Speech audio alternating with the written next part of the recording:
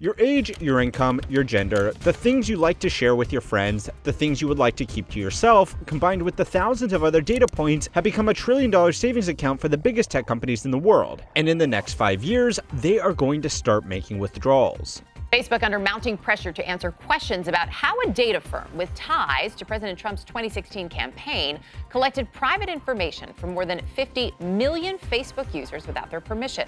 Political campaigns want to advertise to voters in the most efficient way possible. General of Washington, D.C. filed a lawsuit Wednesday against Facebook over the Cambridge Analytica scandal. It's no secret that big tech companies have been collecting petabytes of data on every user they can lure onto their platform. I'm very concerned that the people that are spending most of the time right now speaking and focusing and thinking about big data are large companies and governments.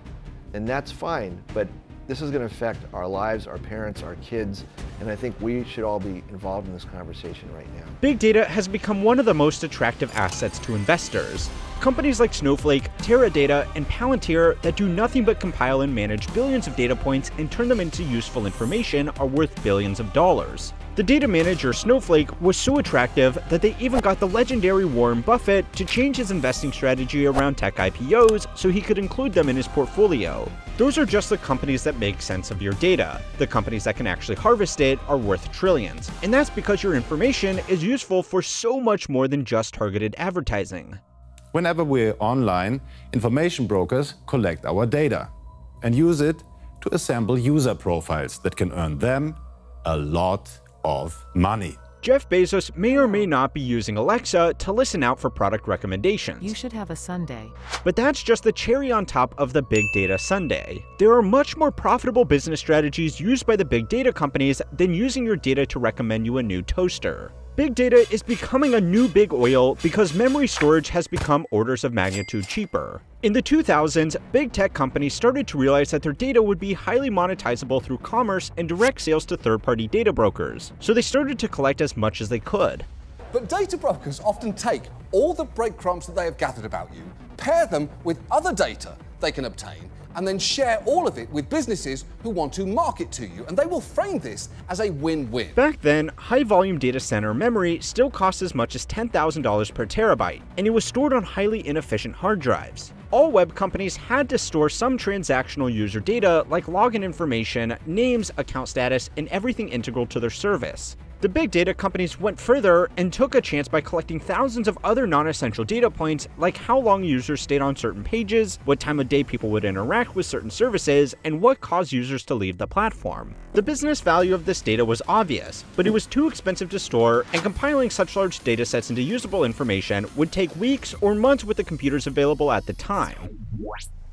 The companies made the bet that storage would become cheaper and computer processing would become faster, and as it did, the data they were collecting would become proportionally more valuable. The companies that started earliest took the biggest risks, but they were able to build the biggest data moats. Right? So, if you're a small new company and if you don't have any specific data sets, yeah, unfortunately, I think you are at a disadvantage.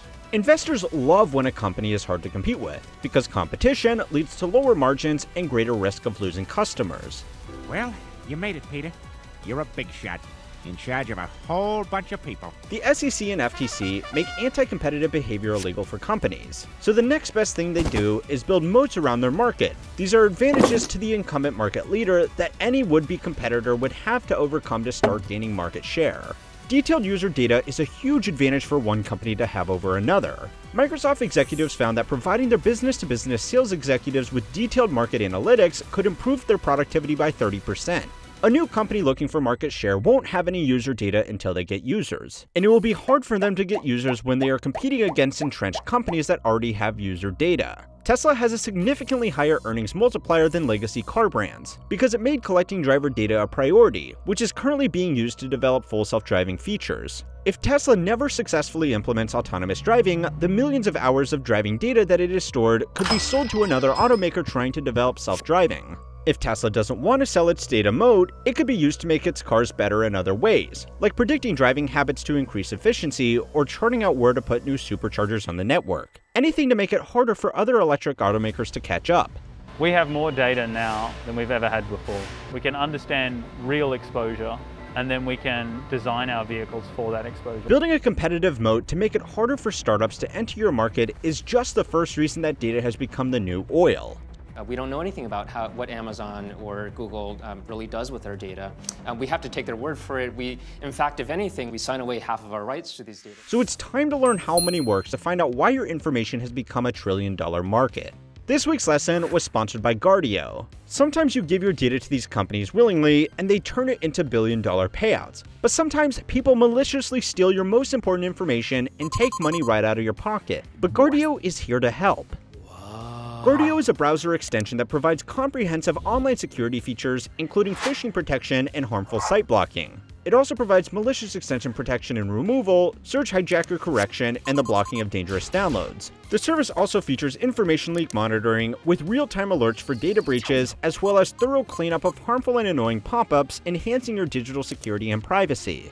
Perhaps you've noticed accounts of popular YouTubers being compromised and wondered why this happens. Many believe that two-factor authentication is sufficient for protecting their social media accounts. However, once malware infiltrates your computer, it can bypass all 2FA barriers and seize control of these accounts. These malicious programs often come from sources as commonplace as Google Ads, Facebook ads, and even YouTube. Guardio's identity monitoring is cross-platform. If you sign up through mobile, you'll get real-time alerts if you have a data breach so you can take action immediately.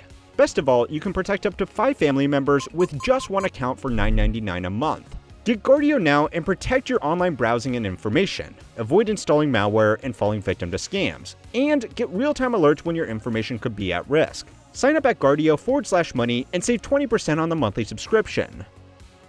Data has become cheaper to store, and it's also become easier to analyze. A decade ago, companies would need to build expensive in-house tools to analyze data and do anything useful with it. Developing software is time-consuming, expensive, and it needs to be maintained to keep up with other technologies. Many large corporations tried to build data management tools in-house, but most were clunky and slow, costing more than they ever earned in improved business operations. Large tech companies that already had experience building software were the only ones that got it right, and other companies were left using basic regression analysis done by teams of analysts to make use of their databases. It was a huge market opportunity that had been filled by third parties specializing in data analytics.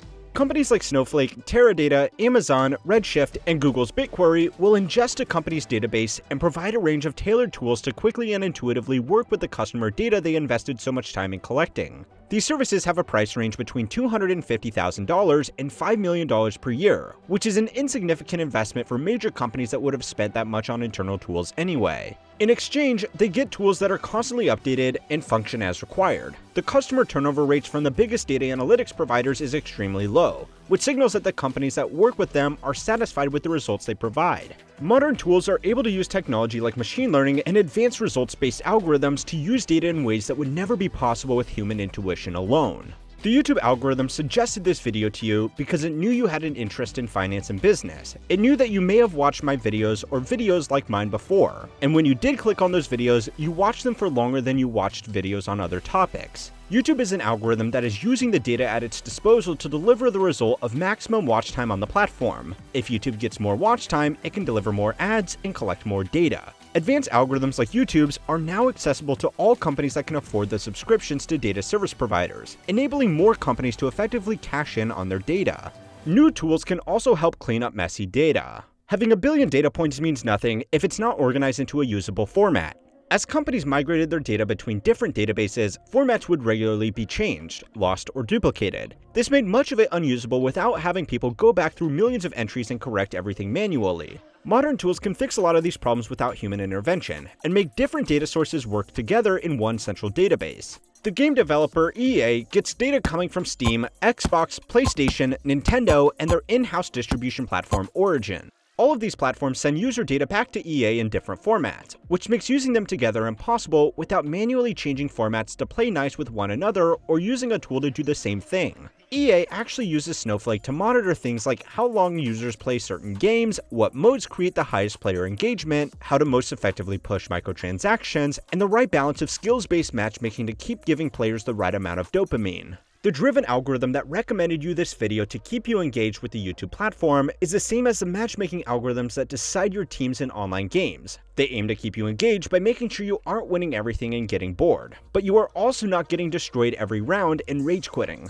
In addition to improving user engagement and spending, using data can also help companies like EA cut down on costs by predicting server usage and only just having enough available to meet demand. You might hate them, but these tools make companies like EA a lot of money, and they have all been fine-tuned by mountains of data used effectively by off-the-shelf tools. If this so far has sounded a bit too Big Brother for your liking, it gets a lot worse. User data has become highly valuable, cheap to store, and easy to sell. In other words, it's pretty much become a new type of currency, one that is impossible to tax and can be spent as many times as the company wants.